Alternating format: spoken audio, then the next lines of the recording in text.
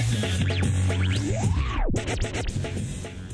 mean, Cynthia Nixon, I do want to take a moment to plug her. I think that's super important. Well, we're going to talk about this, but what the Working Families Party, and as you know, the Working Families Party back in 2014, was it 2014?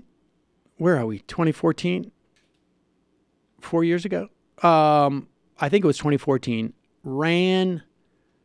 They were toying with the idea of running, and this is not an endorsement, they were actually going to run Zephyr Teachout on the Working Families Party ticket.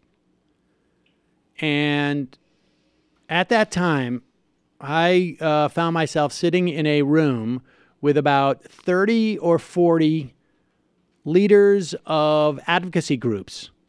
There were no unions there. It was an informal situation where people were meeting to talk about whether or not they wanted to challenge Cuomo. I mean, I didn't have anything to say. I was more observing. And I was amazed at the advocacy groups who rely on state funding, who are like, yes, challenge Cuomo. If we get Astorino, Rob Astorino, who was the Republican who was going to run and ultimately did, they said that's going to stink. But the fact is that Cuomo is worse. And I was shocked by that. Now, it turned out at the time, I think what was going on, Working Families, the Working Families Party has been very much a function of union support. CWA, SIEU, very big part of the Working Families Party. And at the time, I think they were concerned about trying to move ahead without the support of these unions, because in New York, it's very transactional, and literally the governor can destroy a union. And that is what he threatened this time if the Working Families Party endorsed Cynthia Nixon in her run against Cuomo in the Democratic primary. Now, remember, the Working Families Party decided not to run Zephyr Teachout. She then made a decision that she was going to run in the Democratic primary.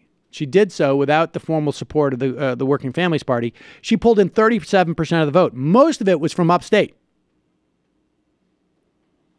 Cynthia Nixon is looking to do better downstate in New York City. And getting the Working Families Party endorsement means two things. And they certainly knew, the Working Families Party certainly knew that the CWA, the Communication Workers of America, and the SEIU would walk away from the Working Families Party. Now, I have a feeling it might be there'll be a day when they come back. But they have left the Working Families Party, and the Working Families Party still went ahead, their rank and file endorsed Cynthia Nixon, and it's also an indication that the Working Families Party feels strong enough with their relationships to advocacy groups and whatnot that they don't need the unions to exist. So if you have the opportunity to support the Working Families Party, do so, because right now they were probably going to need it.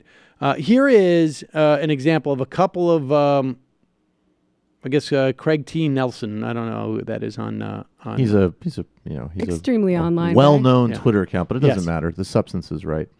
A well-known Twitter account has. That really is the best way. No, to describe I know. him. I mean, I know him, but I don't know who he is or she is. Nobody does. Well, that's okay. So, he's our QAnon. This is all coded. It goes even. It's even a.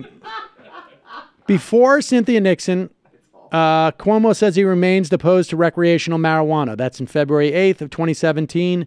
On April 12th, 2018, Cuomo lays groundwork for legalizing marijuana. This is literally after a week from Cynthia Nixon saying it and there was a story about this. It's at Isabel Gillies' house. Isabel Gillies held a fundraiser for her. And she commented then that she came out publicly and said that she was supporting legalization of marijuana. Cuomo has done a maybe I wouldn't say a 360. I would say probably closer to a 180 is really. He's done more of like a 170. He's almost there, 160. Same thing with the IDC. On October 24th, 2010, Cuomo vows offensive against labor unions. And now in 2018, Cuomo signs bill that gives unions more power to recruit members despite Supreme Court case. This is the CWA and SEIU probably facing the prospect of a post-Janus world in some respects. Didn't he later go to a private fundraiser for the IDC after he publicly said that they weren't going to be a thing anymore? I mean, I think that there's reason to be skeptical. And he said this back in the day, too. One of the things that he supposedly had promised the Working Families Party back then in 2014 was that he was going to, campaign against them. But we'll see. And 2017, Governor Cuomo decides he actually doesn't run the MTA.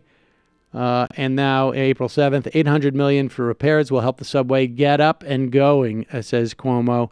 He is. There's no doubt. There's no doubt. And you're already seeing stories. There's no doubt that that Cuomo, that in many ways Cynthia Nixon has already won. But Cuomo is afraid, not necessarily of losing, although he could be afraid of losing. Cuomo is afraid of doing worse. He was afraid of getting less than 60% or less than 70% when he was going against Zephyr Teachout. And 37% really hurt him. Because this is a guy who wants to run for president, and he can't even consolidate the Democrats in New York State. And if Cuomo let me say this. Let me put it this way. If Cuomo doesn't win with a greater margin against Cynthia Nixon than he did with Zephyr Teachout, even he may realize that his presidential aspirations are delusions. That's how bad it is for him. But listen, I like that. It's not inconceivable. It's not even. It's not inconceivable. I mean, it's a stretch, but it's not inconceivable that Cynthia Nixon could win. She has much greater name recognition. There is much more sort of broader understanding of Cuomo. New York City is now in the hands of somebody who is not a Cuomo fan in the form of and who stuck de Blasio. His neck out for him last time. That's another part of this story as well. And de Blasio helped protect him from this scenario when it was Zephyr Teachout and got repaid with endless humiliations and attempted undermining. So it's like, it's not only that there's bad blood, it's like the scenario playing out a second time with worse blood. And do not underestimate the implications of the Working Family Party. The Working Families Party's success in running Working Family Party only, because mostly it's a fusion ticket in this state. So people can run, Democrats can run on the Working Family Party. But when you look to the city council in New York, you've got a couple of new Working Family Party. That is, they're not running as a fusion ticket. They're not Democrats running on the Working Family Party line. They're Working Family Party candidates. So the power of the Working Family Party is pretty strong in downstate, in New York City. And that's going to make the difference in this election if Cynthia Nixon's going to win. I mean, Cuomo definitely deserves to lose to her or somebody, but I kind of want to tamp down on expectations a little bit for how progressive Cynthia Nixon herself would be. Not only because, she could be, intending to be very progressive, but she doesn't have the institutional power in Albany in order to make her ideas go through. Also, she said something pretty shady about unions that I guess they're playing off as a gaffe, but perhaps is how she really feels when she said the unions have to understand with the deals they have now, you can't hope to make improvements to the trains in a fiscally responsible way. Everybody's got to pull together and everybody's got to make sacrifices. And when a politician says sacrifices about anyone but the 1%, that kind of sets alarm bells off in my head. Yeah, I mean, I don't know. I mean, I think your first point is well taken. I mean, if she gets up to New York, she's not going to have any institutional support, although the Working Families Party and theoretically the Democrats, if she becomes the Democratic nominee. But yes, I mean, I'm a little bit surprised about that with the unions, but I will very examine that dumb more. and shady comment. Still very much worth supporting. Dude, without a doubt. Andrew Cuomo's a horrible human being. Like at this point, I will definitely vote for her, but I don't know if I'm going to canvass for her, you know? Okay, fair enough. Meanwhile... Do this without that canvas, Cynthia. Yes. I mean, I think a lot of people feel the same way. Oh, maybe. It's not just me. All right, we're going to take a quick break, head into the fun half of the program. Many people are saying... A lot of people are saying... A lot of people are saying that they're supportive, but they won't canvass for her. You hear it all over. My friend Chuck won't go to Paris, won't canvass for Cynthia Nixon. A lot of people are saying it. Oh, we've been talking about it in the DSA. Many people. DSA too, by the way. Over that one comment? No. What else? I mean, we have a systemic critique of capitalist political parties. Your scene with her in Sex and the City was pretty disgusting to people. I understand. That was also a problem. And then there's that. Well, okay. So there's nobody in the Democratic Party who would garner full support in a primary, in a Democratic primary. Well, or maybe, I don't know. We've been debating that at the moment, so I might have a better answer for you soon. Okay. All right, fair enough. This is the death knell of incrementalism.